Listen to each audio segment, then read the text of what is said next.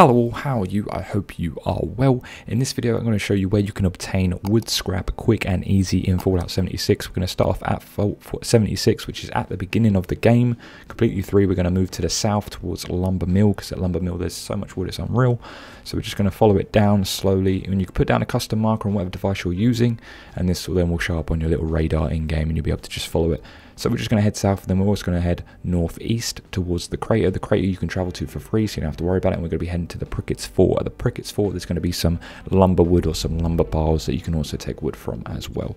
I don't have it discovered due to a low-level account, so if you are a beginner, don't worry. The crater will be next to it, so you can just travel to that for free, so you don't have to spend any caps. So we're just going to keep heading south towards this little moonshiner shack, pick up logs and gather wood as you go along. You're just looking for these old little pieces of wood.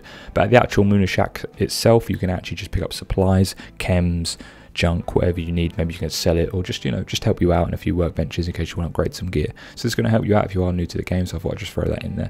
Continuing south, we're also going to pick up these gather and just all these logs that we can, just pick up as much wood as we can, and then when we're finally at the lumber mill, we can just gather, and you literally just want to pick this facility apart. You want to gather all the logs you can that you can find. Also, don't forget to jump on top of this truck, because you can get some log scraps out of this as well. So the wood scraps themselves, you can get 1 to about 10. And we're just going to gather, we're going to collect as much wood scrap as we can. If you are beginning of the game, you don't have to worry about it too much, because you don't really have to worry about weight that much really early on. As long as you're not gathering absolutely everything, you should be okay. There's also a workbench there if you need to scrap things down. I added in the first aid kit just to help you out. Might be a little stim pack in there or something for you on your journeys. So we're just going to head to the northeast to Prickett's Fort, well, Fort Prickett. And we're just going to go to the crater, which is free, but I'm going to use the nice edge camp just for the purposes of the video to save you some time who's watching. So once you're there, you just want to head up this little mountainside, this little cliffside, past these spike barricades, and also past the log cabins on the right.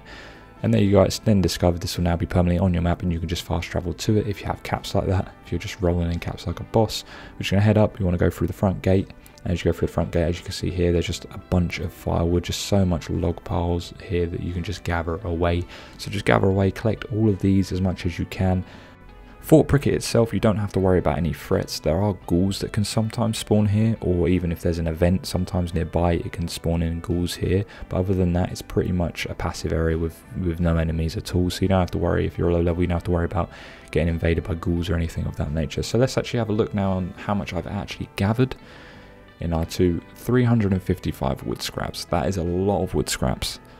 And basically, wood scraps is a very basic building material, but it's going to help making your walls and all the sort of, cosmetic items such as. So thank you so much for watching. If this did help you out, consider dropping a like, and I'll catch you in the next.